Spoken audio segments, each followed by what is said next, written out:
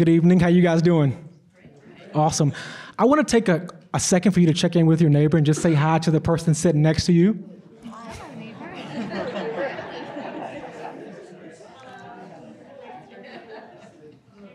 Awesome. Well, Albert Einstein was credited with saying that it seems like our technology has far outweighed our humanity.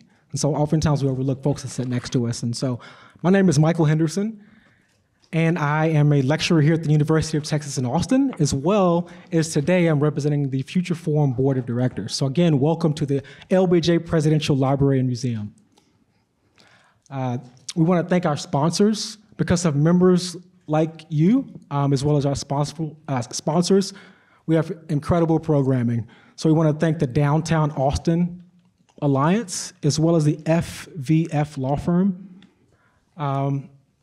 This event was not a sole undertaking. I want to thank two of our board members that are here tonight, Mr. Ayman Siddiqui, as well as MK Painter. Please give them a round of applause.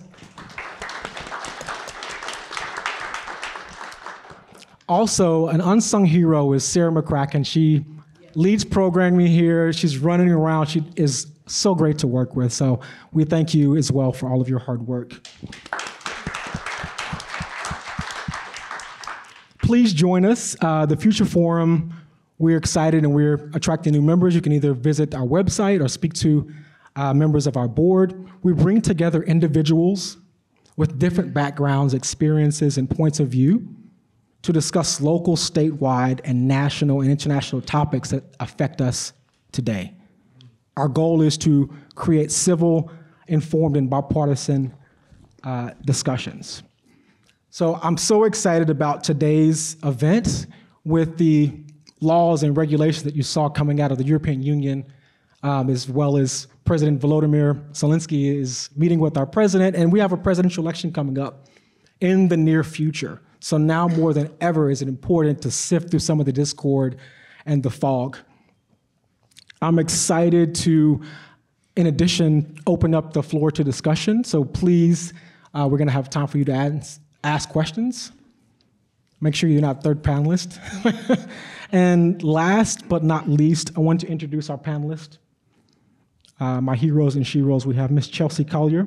She's the founder of Digi.City and the editor-at-large for Smart Cities Connect, as well as a research assistant for Good Systems. Please join me in giving her a round of applause.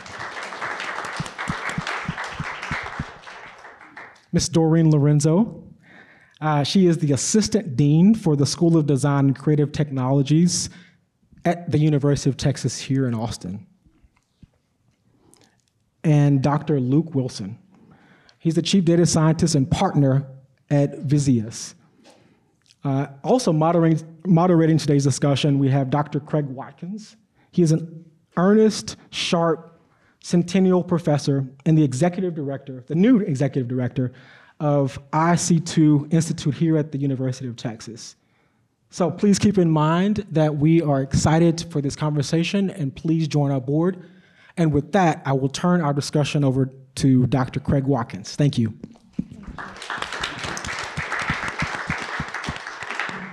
Awesome. Good evening. And Michael, thank you for that generous introduction. And thank you, Sarah, and the board and the committee for hosting this conversation in this event. I know we're all looking forward to it. So I guess thinking about this time last year, the whole conversation around artificial intelligence sort of accelerated in some pretty significant ways, obviously with the arrival of ChatGPT. And since then, there's been almost kind of like an arms race in the AI space, raising a lot of questions about this technology, about its impact on society, as Michael so eloquently stated, its impact on our humanity. And so these are things we are going to discuss today.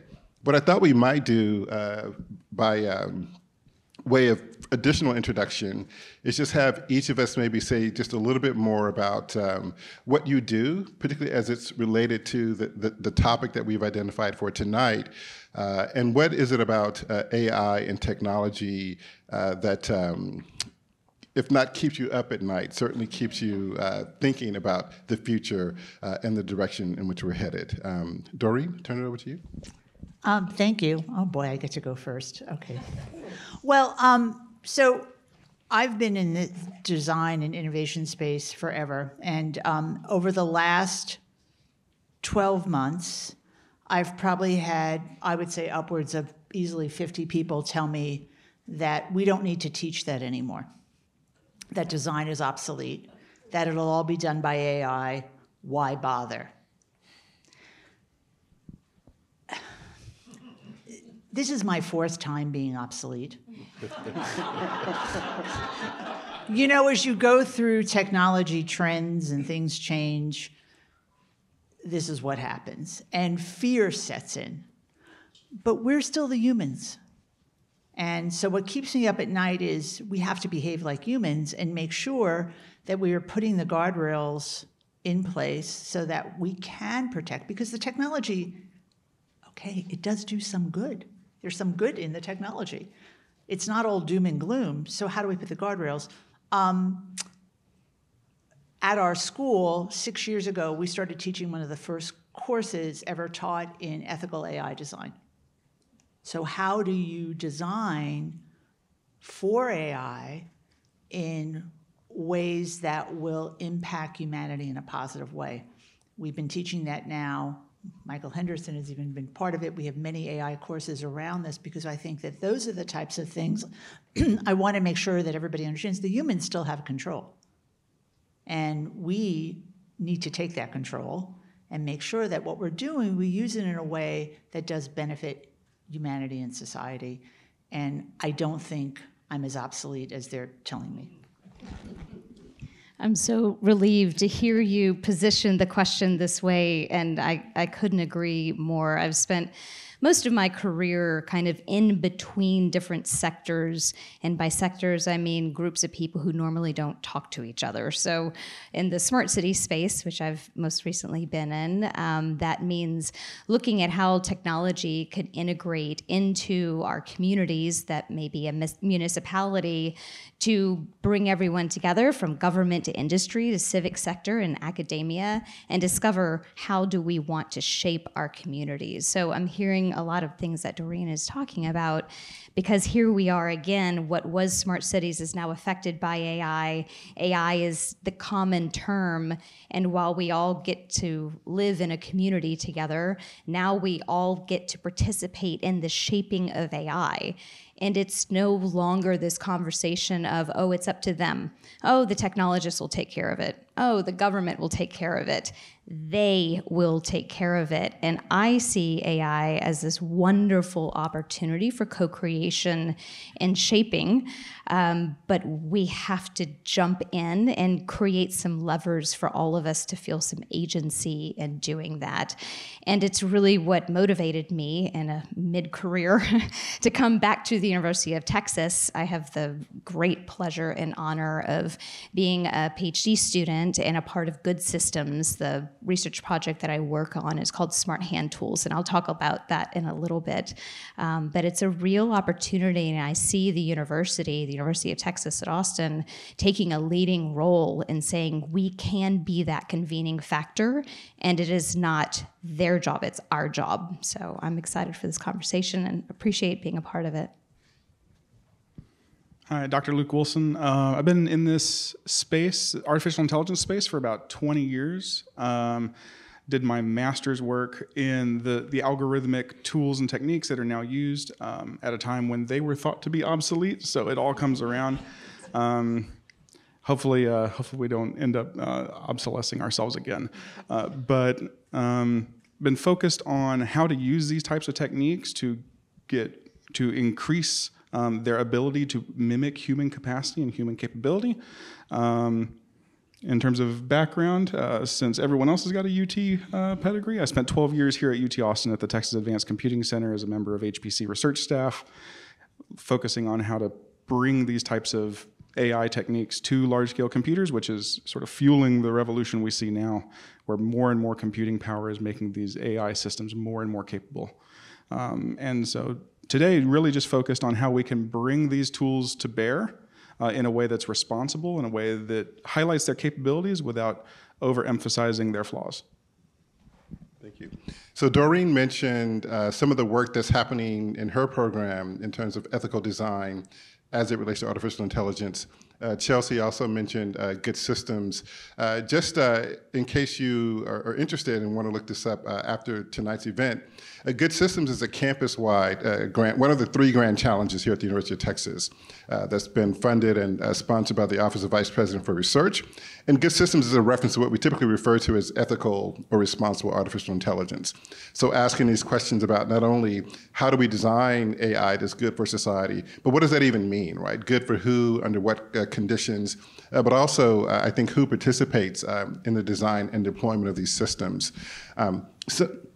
Something that you each sort of refer to is this idea of agency. A lot of what concerns, or drives a lot of the public conversation is at least the perception by some that we are increasingly surrendering more and more control, more and more authority to machines, to computational techniques, to artificial intelligence. And as a result of that, people feel uneasy, people feel they don't trust what's happening. Some people are, when I hear people talk about AI, I oftentimes hear the word, it's scary. And so I wonder if each of you could talk a bit about how can we as a society assert more control over the technology to make sure that we are in fact in command of the technology and the technology is not in command of us. Who wants to go first in that question? Garbage in, garbage out. Yeah. Right. So, we are the humans, and this information is coming from, it's just a big, Luke, you explain this better, but it's a big pot of soup, with information in it. So you've got to put, what we're seeing that's scaring people is all the fakery that's going on. So how do we then have to develop systems around trying to figure out what's real and what's not real? So I think jobs change.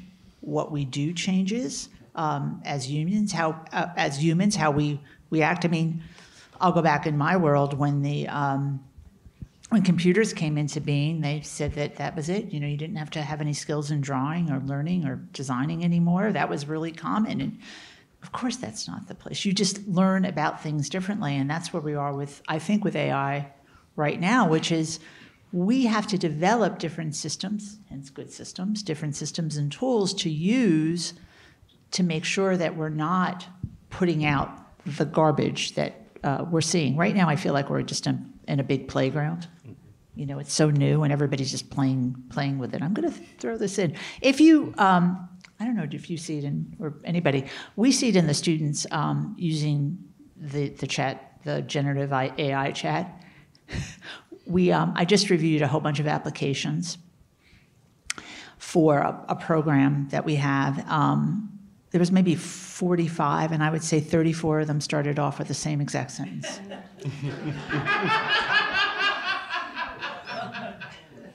So we got, you kind of can tell, like we have to get better at that. I think the playground analogy is a really good one because it kind of lightens us up, and I hear the same thing. A lot of fear when we're talking about AI or ChatGPT or AI enabled robotics or put cool shiny tech in the blank. And underneath that fear, I like, as a social scientist, to dig deeper and kind of understand what's at the heart of that. Where's the fear coming from? And I think it's a very human sense of a perceived lack of control.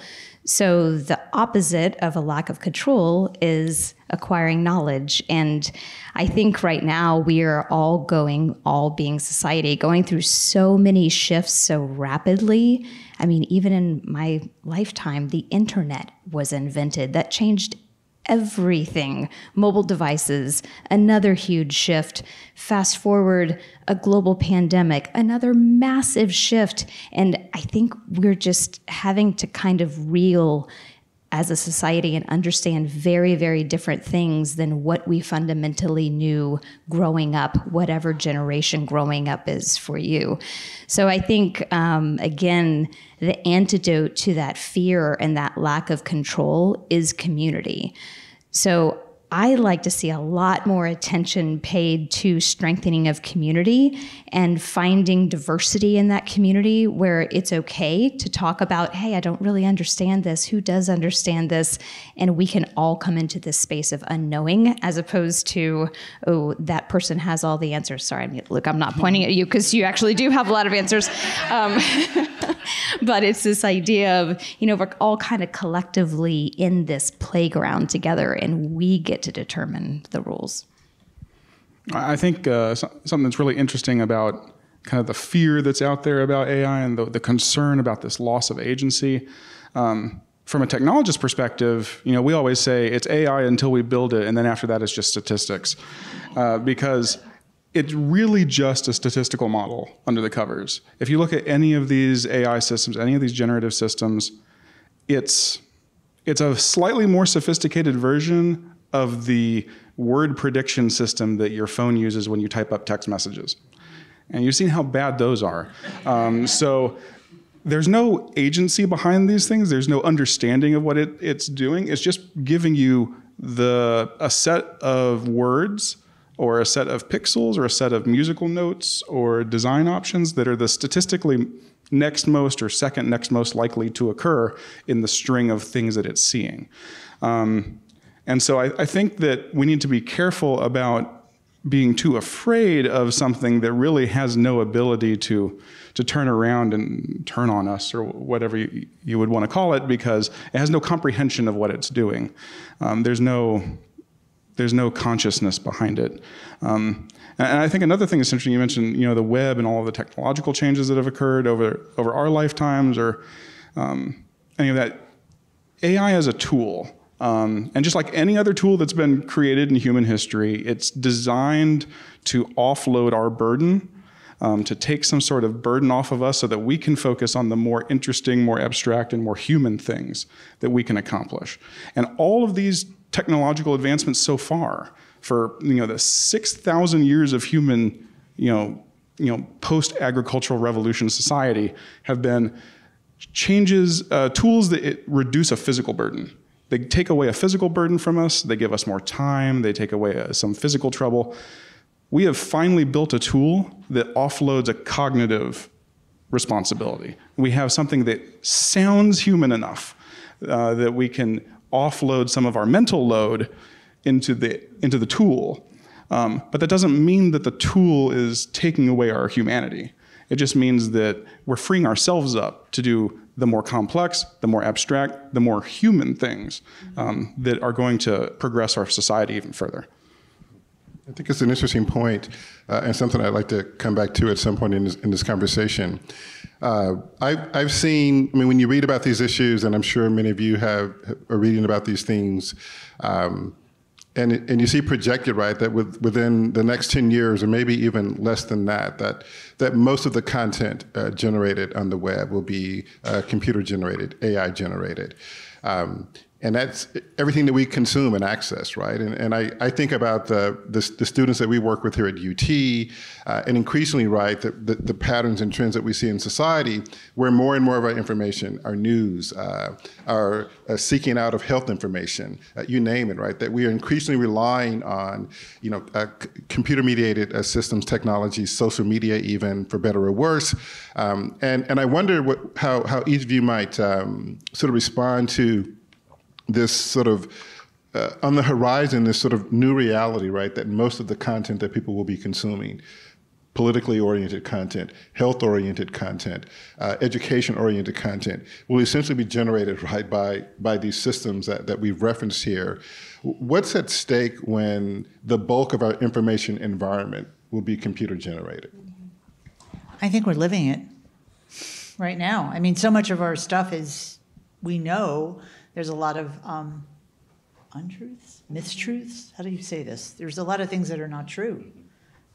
So I think part of, as we go down this consciousness of how you make this right, is to, and that's why we have something like Good Systems, is to come up with systems so that we can flag what is true and accurate versus not, because I think that's a big part of what we're dealing with now. Anything is possible. Go to Dr. Google and you've got, you can cure everything there, right? So it's a little scary in that respect, but because it's not true. And we haven't set the boundaries and the plans for what we should believe. And there's this, somehow we got a little sideways with disbelieving accurate information. And I'm not sure how we get back to that, but I think that's part of, again, the university investing in such a large project like that to come up with better systems and good systems that we can use. So I think it's, we are living that right now, and we have been living that. And that is partly AI, and that's just partly, the whole internet and social media world that we live in. What's a great point is that technology is the enabler, right? And technology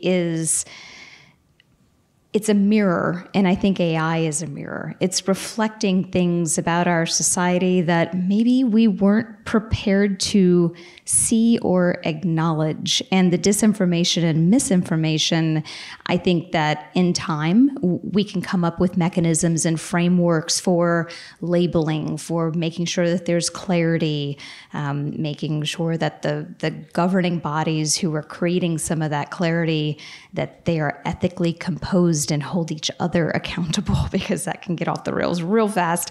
But at the same time, we really have to look at ourselves and in our loved communities and our not so loved communities, and really come to reckoning about our relationship with truth and how we really understand that, and how to hold space for someone who's being really challenged about that. And, we're in holiday season where we're sitting around with family members who may have some real different political beliefs. I know that is definitely the case in my family. And I'm doing some own kind of soul searching about how do I hold space for this person whom I love dearly, who is really not on the same page when we're talking about some fundamental truths. And I think, to bring it back to outside of my family dynamics and back to the topic, is that AI is reflecting all of that. It's the mirror of our time. Yeah, I think, generated content that we're seeing on the web and that we're going to see going forward as we kind of hit that tipping point where most of the data we see, I won't call it information because it doesn't necessarily have some intrinsic knowledge value behind it, but the data we see on the World Wide Web is going to be generated by computer systems. I think we've been preparing for this for a long time as a society. Google is now 25 years old. It was founded in 1998, and that was the beginning of the practice. That was the practice for us as a society to get ready for this, because no longer was the university library the authoritative source on where to go. It was no longer the first place you went to look for information. Now you're looking for information on the web, and Google is giving you information not based on how truthful the result is, but on how popular the result is. It's using its PageRank algorithm to decide what you see first. And so we've been preparing as a society for this moment where we're having to filter out what are good results and what are bad results. And thankfully, because of a whole lot of human intervention at the search engine builders, good information usually pops to the top of the list, but that's not always the case. It was definitely not the case in 1998, 1999, when it was just a bunch of trash at the top of the search results and you had to really go digging for something, or you had to know which library website you wanted to go to in order to find that truthful, authoritative source on something. And so now, first off, we've had quarter century to prepare, but we've also had this kind of quarter century to get numb to the idea of the difference between reality and fantasy, or kind of this make-believe space where we've just invented what we want our world to look like, and we publish it on the web. Generative AI doesn't change any of that. It just accelerates the pace. I would argue that most of the things you see on the web, even today, they're not cited, they're not sourced, they're not rigorously researched, and so generative AI doesn't change any of that. It's just more of the same.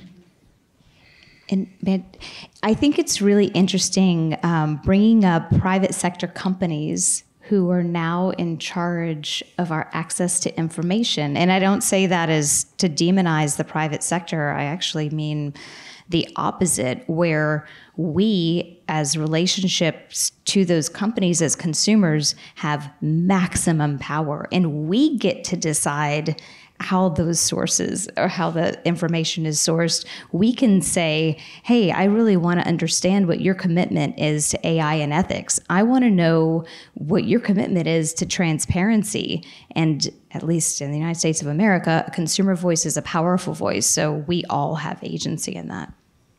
And it seems like that's and I could be wrong here, and correct me if I am, but that's a relatively recent sort of recognition where we understand that power asymmetry that you're alluding to, and how we as a public, how we as a society, as citizens, can actually demand more, from these companies. And I think, because oftentimes get asked, will these companies, how will they change? Will they begin to operate in ways that not only give consideration to, the profit margin, but also to the sort of impact on society? And I think we're all adults here and recognize that will continue and always be a driving sort of motivation for them.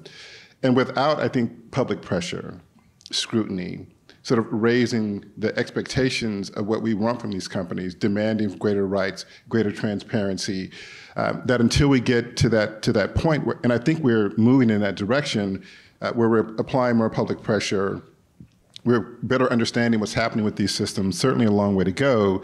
But I think that this is definitely an interesting sort of turning point in the conversation. Speaking of turning points, I think we can all agree that something pivotal happened after 2016, right? The presidential election there, where there was a sort of a massive kind of reveal, right, of just how sinister kinds of activities that were very designed, very calibrated to try to undermine an election, right, that we had in this country, a presidential election in 2016.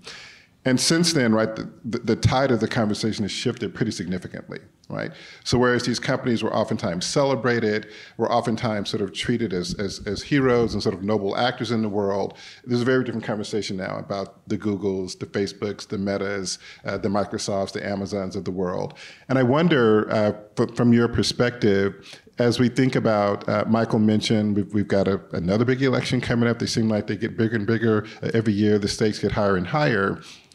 But what do you think we're doing, or rather, do you think we're doing enough as a society, as educators, as regulators, as policymakers, as citizens, to make sure, right, that when we enter into these moments of great stakes, high stakes, like elections, that the information that people have access to and the kinds of conversations that are being facilitated as a result of that information are as accurate, filtered, and in many ways, protected against some of these sort of sinister inclinations that oftentimes drive a lot of the disinformation, misinformation campaigns that are so deliberate and intended, right, to sort of undermine the election, to undermine people's faith in the democratic process.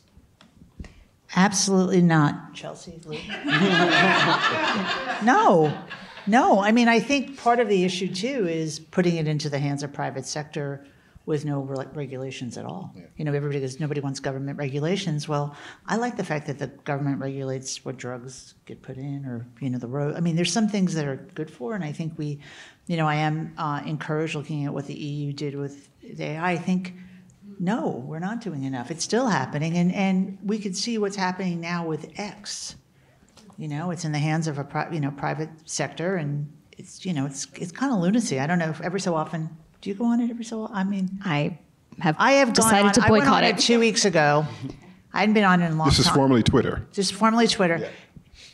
It was lunacy.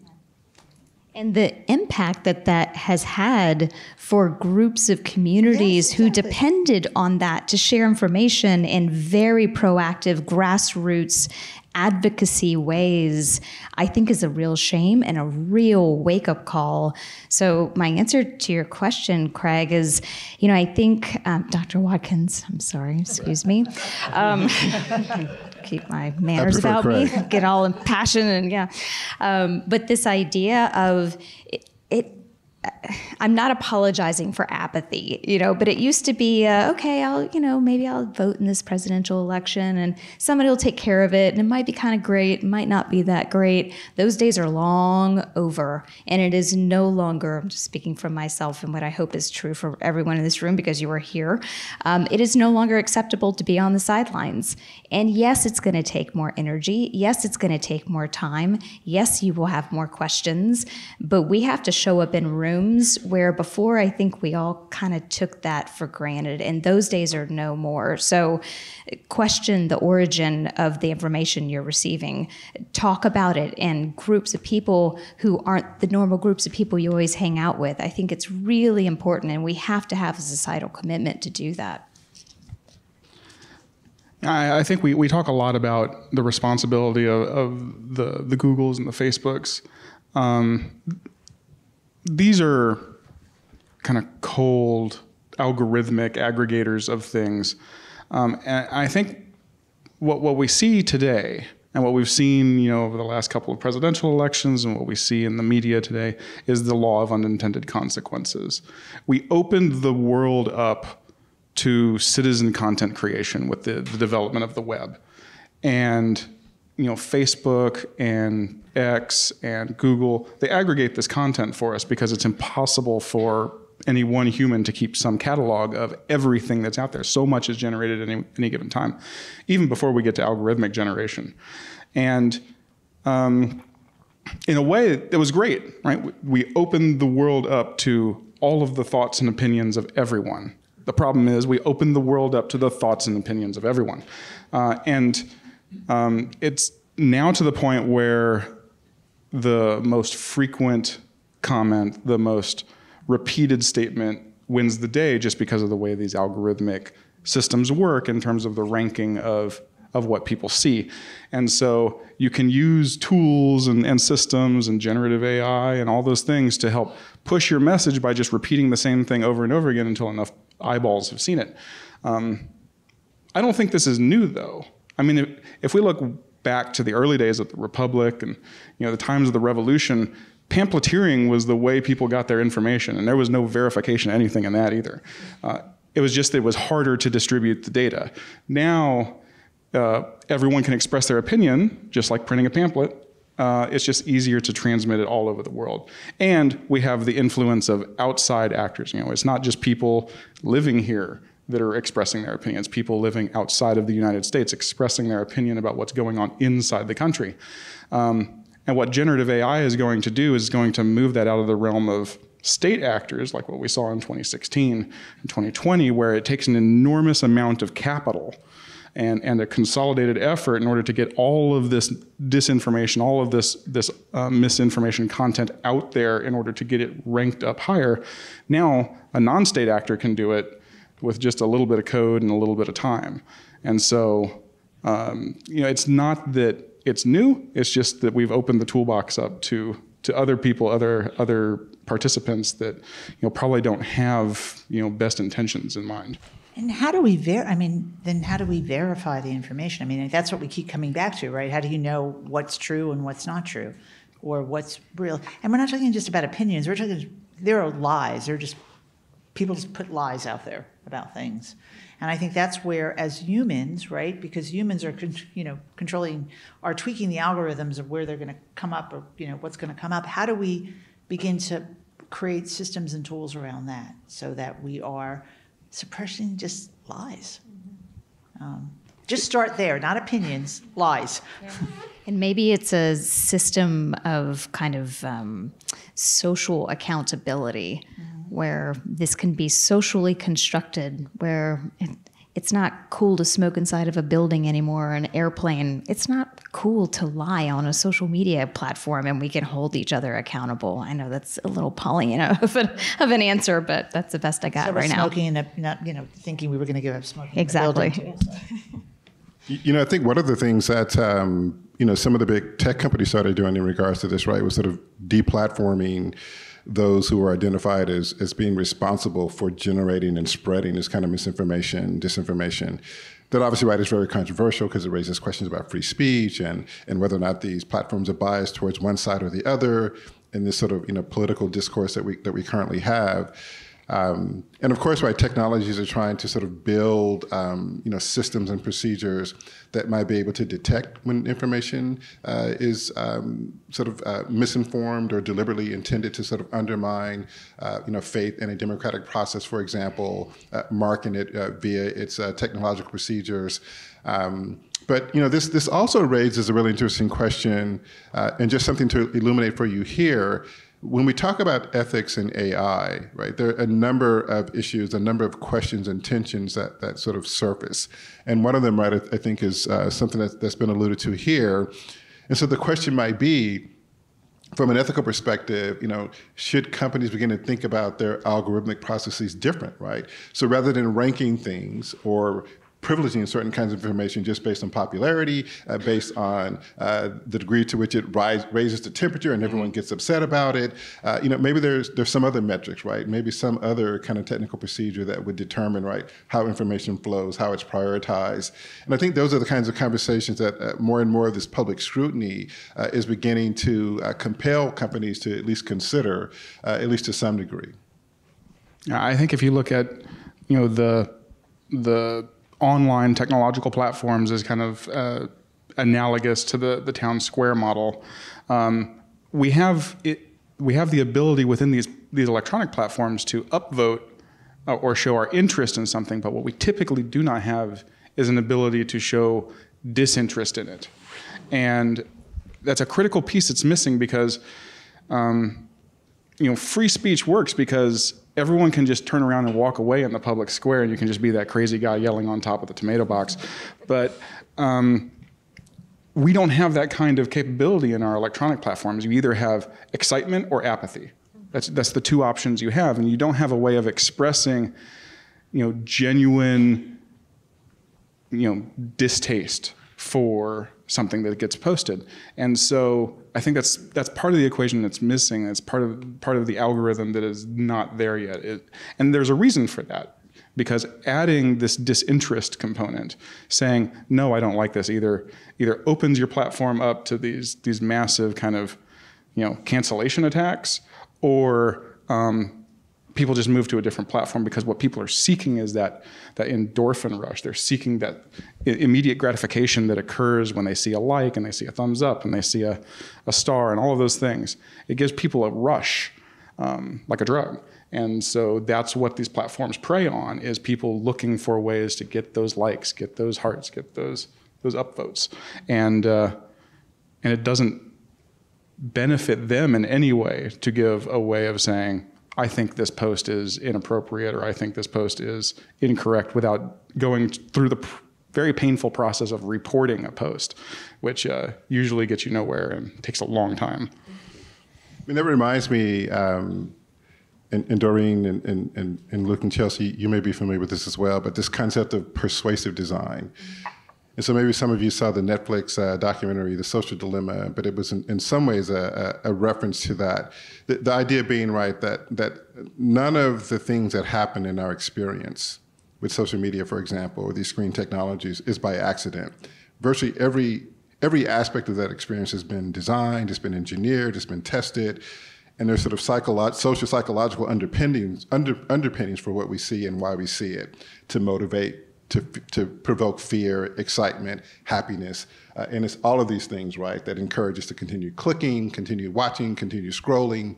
And so this is very much, right, sort of understanding, right, how our brains work, how our brains respond to certain kinds of stimuli, and sort of incorporating that into the technology experience that we all encounter. And so it seems like a really sort of powerful, component here. No, what Luke describes is exactly what happens. And what happens as a result of that is you can sell more ads and more people stay in the platform. And so we're beholden to quarterly profits. So oftentimes with these particularly publicly traded companies, you can't take a company offline to go make these types of changes, and you'll see a dip before you see an up. There's very few organizations that will make that change because they are beholden to quarterly profits and the stock price. That's, that has nothing to do with AI. That's just the reality. That's, how our financial systems, got set up, and in the 80s we started moving to this quarterly profits. So you really can't have innovation or change on a consistent basis. Innovation takes a long time, change takes time. It's very difficult because they're going to lose money and could be, then you're going to have the corporate raiders come in and take the company over. I mean, we've set ourselves up in a situation where it's very difficult for these organizations to want to make those changes. There's no incentives for them to do that. And we get to be at this time where now we get to question everything. Let's throw out the big one. Is capitalism really serving us? That's not the topic of our talk tonight, but, this idea of, in the Facebook algorithm, the anger emoji is weighted 5 times heavier than the thumbs up emoji. That is designed into that experience. So no wonder we're all just shrinking like, God, does the world just get meaner and angrier? What happened to our sweet society? It is being manipulated, but knowing that is power in and of itself, and we can make different choices. What's happening with X, formerly known as Twitter, is a perfect example.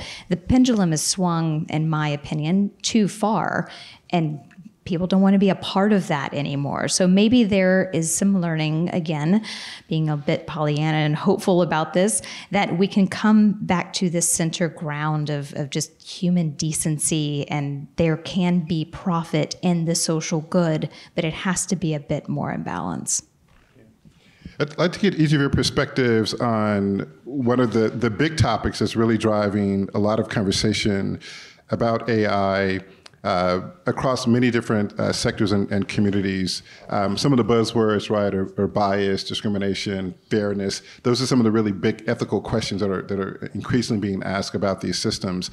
Just to give you an example, I was just kind of looking up some things online about generative AI, and some of you may have seen this. If you go to Bloomberg, and if you just Google Bloomberg and generative AI, they actually ran a little experiment, right? So now you have these systems, right? So we know ChatGPT, you can give it a prompt, it'll generate, right? Human sort of, inclined text in literally at the snap of a finger. But you can now also do similar kinds of prompting to generate images or even video, for example. But this particular experiment that Bloomberg did was basically sort of image generating system, and it would ask the system, for example, to generate images of a lawyer, of a doctor, of a teacher, and often, or let's say doctor and lawyer. Oftentimes, right, the images that it generated were heavily skewed white, heavily skewed male. Ask it to generate an image of a teacher, heavily skewed female and white. Ask it to generate an image of a social worker, heavily skewed female, and a little bit of kind of diversity in terms of race and ethnicity. But it also asked it to generate things like a criminal or a drug dealer, and it heavily skewed darker skinned individuals and males, for example. The point being, right, that these systems are picking up on, and this is in other kinds of research as well, that these systems are picking up on sort of long legacy historical biases and are replicating them in an accelerated pace and at scale. And so if more and more of our content is going to be generated in this way, what are some concerns that we as a society should have about the ways in which bias and discrimination and other kinds of things are informing how these systems function, the kinds of outputs they generate, and the kind of content that we then are exposed to as a society? The system's pulling out what society believes now. So it's just replicating exactly where things are. That's the scary part. So again, I think it gets back to where we started is, how do you put controls around this system? Now that we have an opportunity to have a newer tool to put controls, and that's humans have to do that. Put controls around the systems to stop the bias. So this, you have to put more information in there than it's getting, because really, I did read that, and to me it's like, yeah, well, that replicates, look at the world. I mean, look at our society. It replicates exactly what we think. So now we have an opportunity to make a change. That's a new job. We can create a job around that, where somebody's going in there into the system and beginning to say, okay, well, how do we make that changes? Maybe that's how we get traction around this. And maybe that's a positive thing that comes out of AI.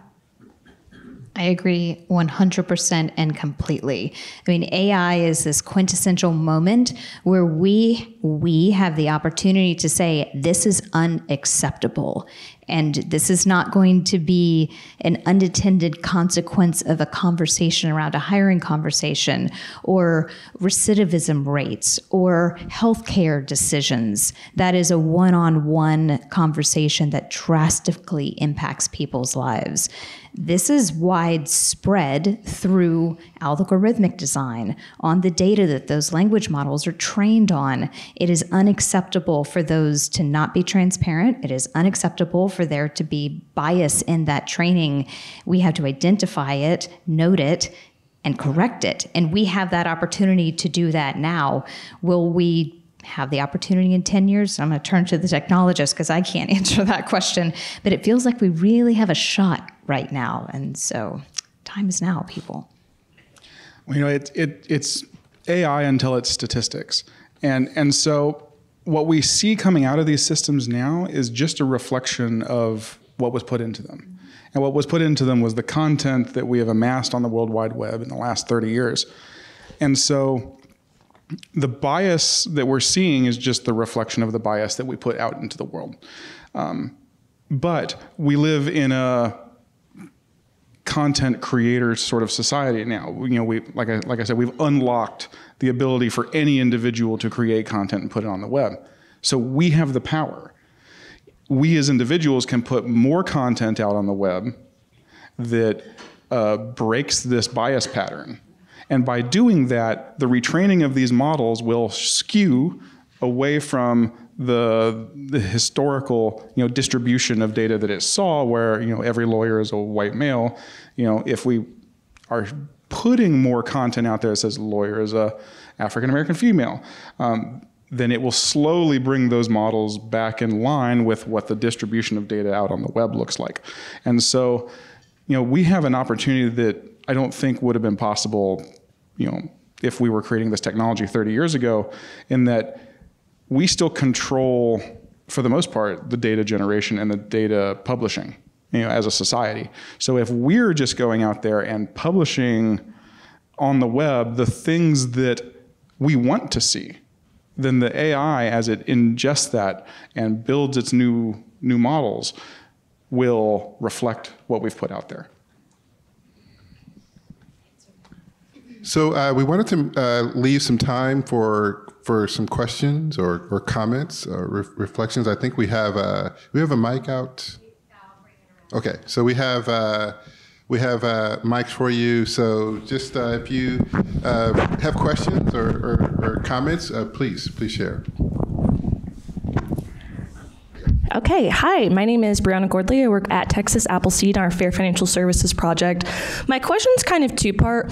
First, can you give some examples of actual regulation that you can see in this industry? And at the same time, how do we effectively regulate the AI industry without a federal data privacy law? I do a lot of data privacy work. I'm trying to keep up, and here comes AI, even though it's existed, trying to find how does regulation make sense for both of these, but how can we have one without the other? Thank you.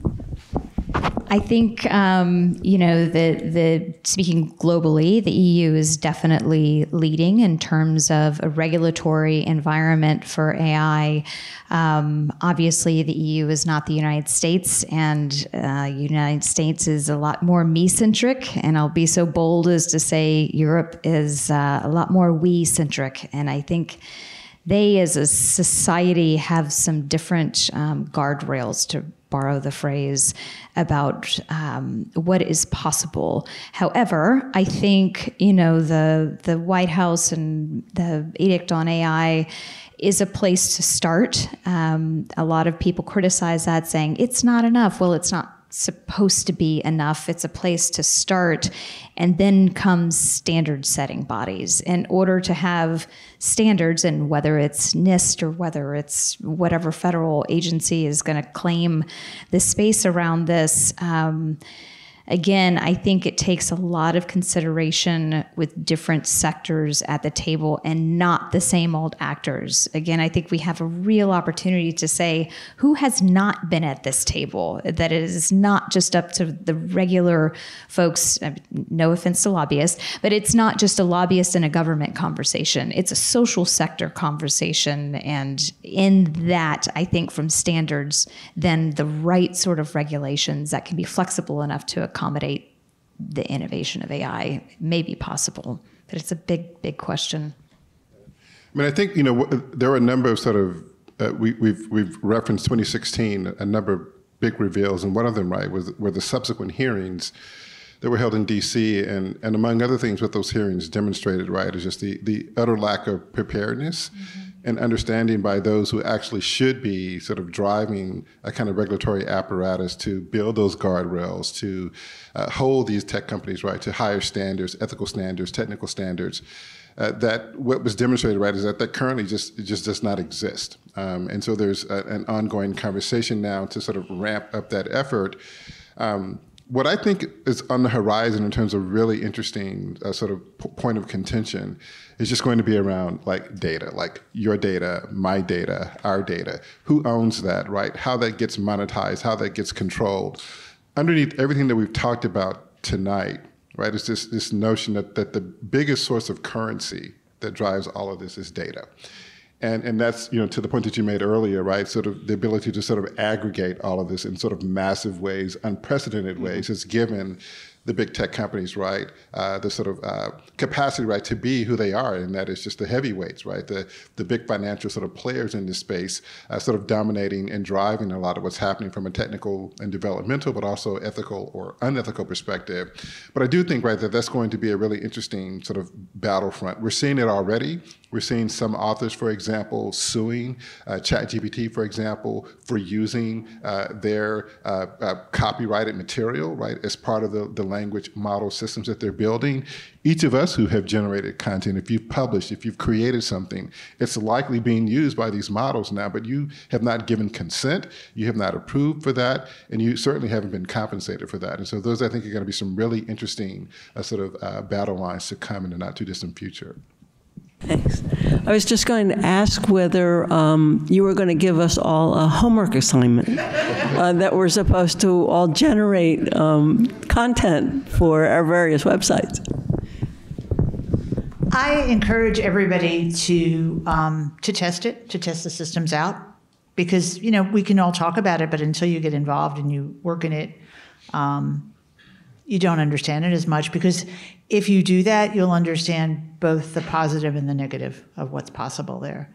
And then you're able to have a voice and talk about what works and what doesn't work. And I think we all have to be educated in that. So I would not be afraid of it. I mean, that's why it's caught on so much, because right now they made it so darn easy to use, right?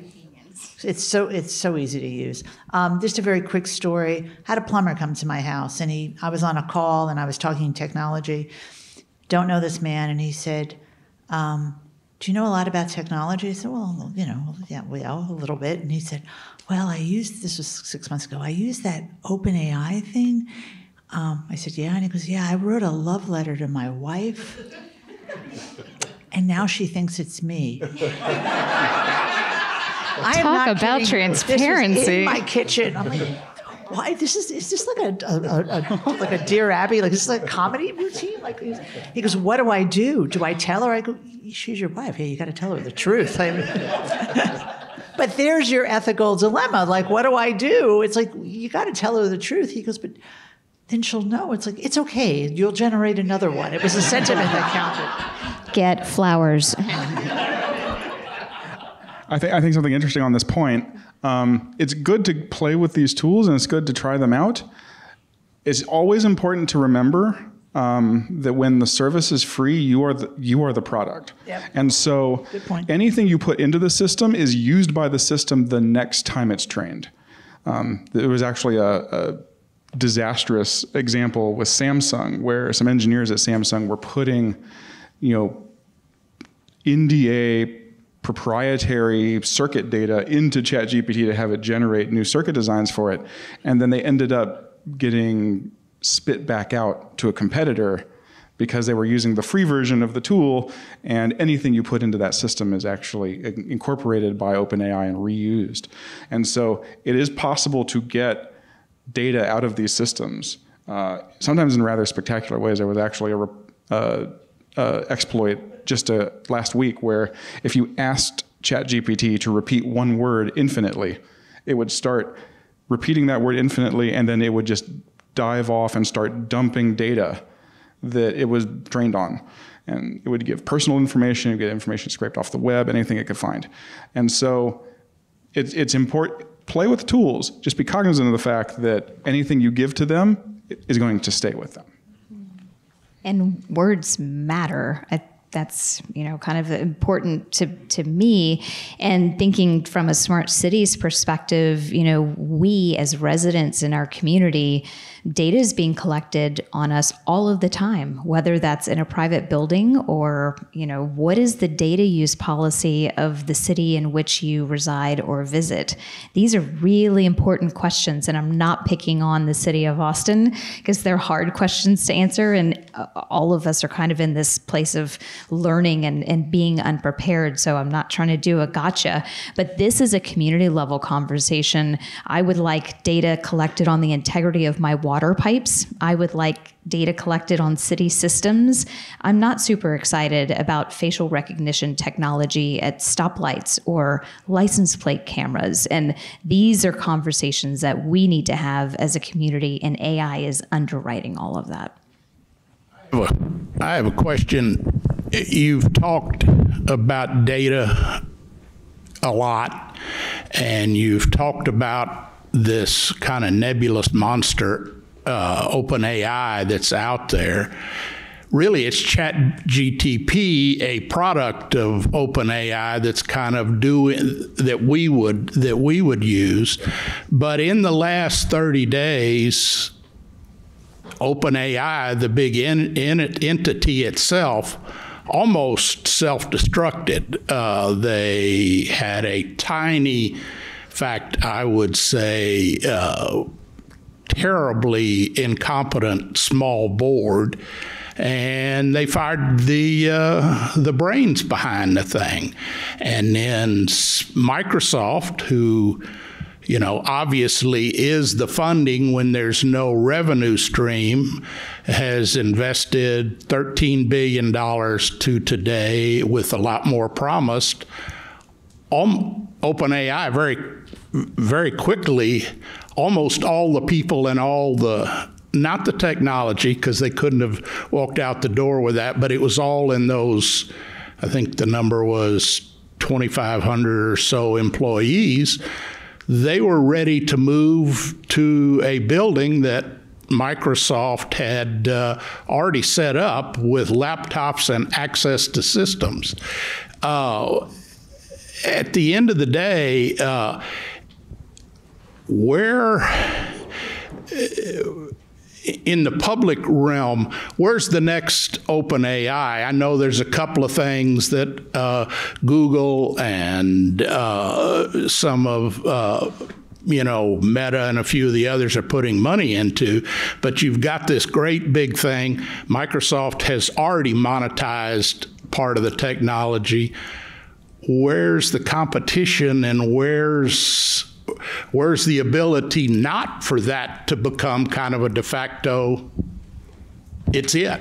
Well, it's an interesting thing that you bring up. So we talk about ChatGPT and OpenAI just because it's the most well known, but there's really a handful of players building these types of generative AI systems, but they all have something in common. You'll notice that OpenAI is primarily funded by Microsoft. They are the principal company behind the Bing search engine.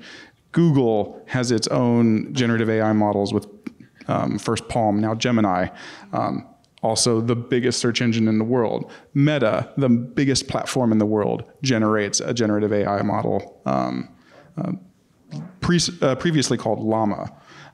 All of these companies, first off, are enormous because it takes enormous resources to build these things. So the total cost to train the Llama 2 model at Meta was $4 billion Took $4 billion of compute resources to build that model.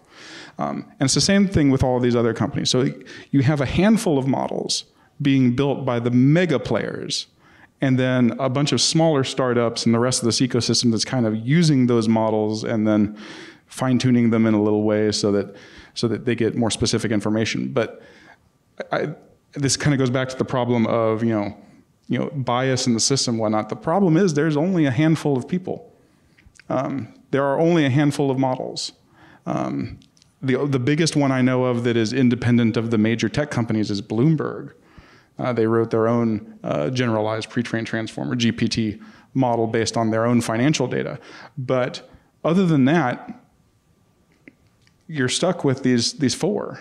There's a couple of open source efforts like Hugging Face out there that are trying to build more open models that are published on the web, and you can actually download them and train them against a data set that they publish so that you can look at it. But these are big models trained by big companies on enormous amounts of proprietary data.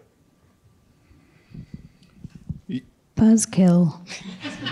Yeah, I think it's an important point to make, and that's partly why OpenAI partnered with Microsoft, because it realized to do at scale what it needed to do, it needed significantly deeper pockets than it could provide as sort of as a nonprofit agency. The only other thing I'll say is if you sort of have followed technology trends, what I've noticed, right, is that whatever system is built, right, if it's YouTube, if it's Twitter, now X, that how these systems get built and then how they ultimately get used and deployed by society are very different things. Right? The creators of YouTube could have never imagined what YouTube has become. My point is that even despite the fact that these companies exercise so much power and compute power over these systems, how these systems get deployed in healthcare, how these systems get deployed in education or employment, they won't figure that out. Right? There are others who will figure out how to do that. They're building the platform, they're building the system and the architecture, but the real innovation that happens post building those systems is going to happen elsewhere. That's been the story of technology, and I think it's already happening, right, with a lot of the generative AI kind of systems. But the whole sorry not to keep that, but that's a very, it's a Dr. Jekyll and Mr. Hyde story, because OpenAI was started as a nonprofit to protect ethical AI. And once they got the money from Microsoft and they decided to go down this path of making money, a lot of people felt it changed. And if you're reading the follow-up stories, you're like, oh, okay, yeah, interesting now. So TBD, it's going to be interesting what happens there. So maybe I know there's some hands over here. Yeah. Yeah, I guess the one question I had was, in academia, it's very important that you cite your sources. In business and government, probably less so. Where should we be with holding AI companies to a standard of disclosing their sources? So to Chelsea's point, garbage in, garbage out. It's only as good as what you point it to train itself. Another, just a comment, believe it or not, here in Austin, we have done the majority of the design work for the fastest supercomputer in the world, called Frontier, and it's also the fastest AI supercomputer in the world with AMD, Cray, and later HP Enterprise. Luke, but you can't get there's no way you were going to be able to get the sightings. This is a big discussion here at the university about sightings because it's going to change how we're doing. That is how we do things. Maybe that's, again, a job to figure out how we get these sightings, but it's billions and billions of pieces of information. Yeah, so explainable AI is an active area of research. So, the academic community has been working on this for the better part of a decade now, trying to figure out how to tease reasoning out of the black box. And we can do it with a lot of simpler statistical models we can't do with these large neural network types of systems that are behind tools like ChatGPT and things. they're not ready yet. And so we have this scenario where we have commercialization happening before all of the research work on the academic side is really complete. And in a way, that's great. It gets technology out to people faster. It allows those downstream innovations, applying to healthcare and whatnot to happen faster. But we don't have the algorithmic components under the covers yet to really explain what goes on. And there are lots of different potential approaches to it, but none of them is ready for prime time yet. But it's on the horizon, and you go back to the question about what's the next thing. The next thing will be figuring out how to make these systems explain themselves. What data did you use to come to this conclusion? What were the data points you used to make this statistical inference that you made? Why did you pick this word? And so as we progress in the academic space in this area of trying to figure out how to have the system spit that out,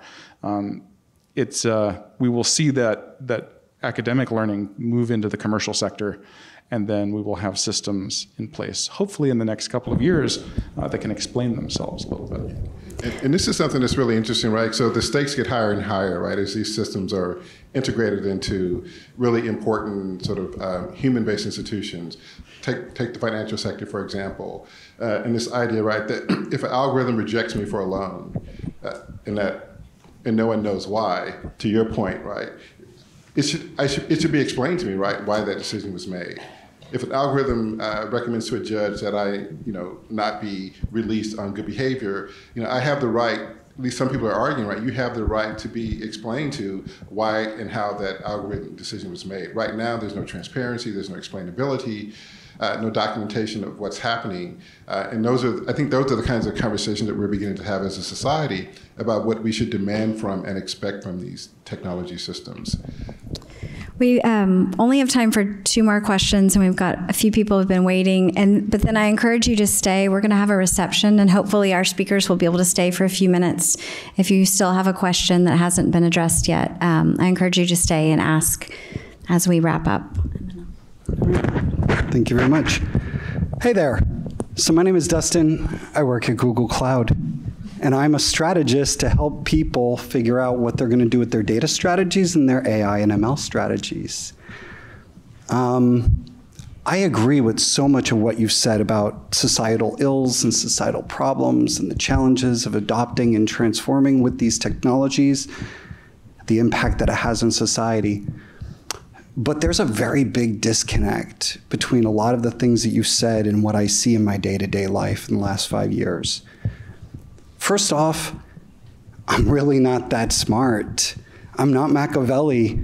None of the people that I work with are Machiavellis. We're all feeling around in the dark. We're all just a bunch of human beings. And yeah, I've worked with companies of all sizes, from small little startups all the way up to multinational, multi-billion-dollar companies and their executives, and they are all the amount of dysfunction that you see in every other organization. The majority of the stuff that's going on here in the world around all of these technologies, you're not seeing. You're looking at a handful of things like generative AI and self-driving cars, and that becomes these beacons, but they're really just the tip of the icebergs. The majority of the stuff that I deal with day to day is how do we flip the light switch on and off better? How do we save more power? So many of the concerns that you have raised today around these technologies, if they can be solved, they've been solved to some degree. And if they can't be solved, a lot of them are being worked on. Bias, we will never get rid of bias. We will never get rid of ethical problems. These things are always going to be shifting. But we do have a lot of people putting their thumbs on the scale, directing these things. That's why when you interact with them, they've got these safety filters. We do have a lot of people in these organizations who are concerned about this. When I sit down with the executives and we're talking about how we're going to create a new pricing model that's going to change how they interact with their industry, there's a lot of times where the chief compliance officer is raising their hands and saying, nope, we can't do that because of regulatory controls. The CMO is raising their hand saying, no, we cannot do that because we cannot stand the brand damage. So it's really easy to look at these things through the lens of the society and how they're impacting us and think like, wow, how crazy this is, and all of these people who are working towards these ends. But it's like any kind of other system. They're created with whatever intention they are. They're either created to make money, they're created for a purpose, and then they have the byproducts of negative outcomes that are sometimes controllable and sometimes not. But it's something that I'd have everybody think about here because, you know, Dr. Wilson, I agree with you a lot on what you said. We are humans driving these things, and we are flawed and incomplete creatures, and there's a lot of people trying to help that, but at the end of the day, these are human machines made by human beings with human flaws, and these things are changing over time. So, you know, the day-to-day stuff, you're benefiting from nonstop, and then there's going to be these transformative things that just change who we are, and we lose agency over that control. This, you know, what does that mean when we don't think about school the same way? What does that mean, right? We need to figure that out, but it's not inherent to the technology. The technology is a tool, just like fire was a tool. So, you know, we need to learn a lesson from Prometheus. We gave fire to people and they started burning things down with them, but they also cooked food, right?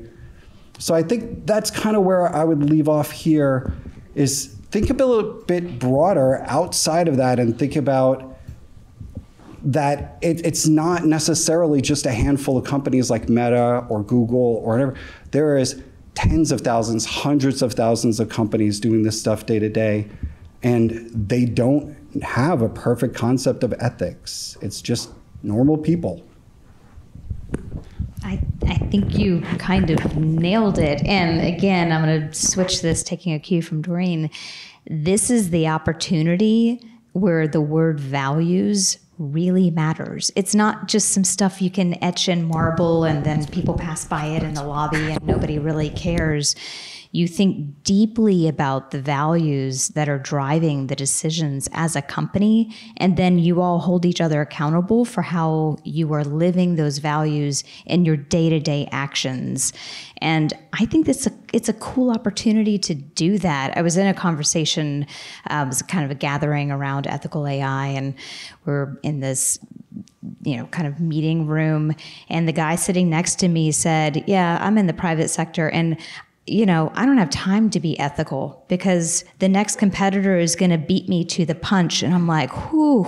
And it kind of took me back, and I had to appreciate his honesty, as you are taking the opportunity to be honest about, hey, this is the day-to-day work. Like, this is what I'm doing in my day job. And I think it's important for us to voice that and then circle back up to the values driving any company or organization. And, you know, my advisor, Dr. Ken Fleischman, I've learned so much from him with the Good Systems at the University of Texas and in the School of Information. His work on values and how that gets expressed into things that we are talking about here today is so important. So definitely invite you all to check out Good Systems.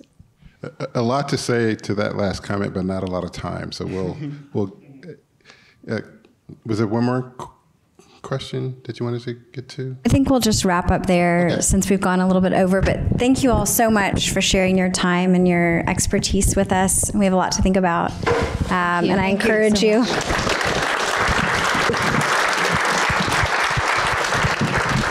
I encourage you all to join us for a bite to eat or a drink if you have time, and we'll continue the conversation. Thank you.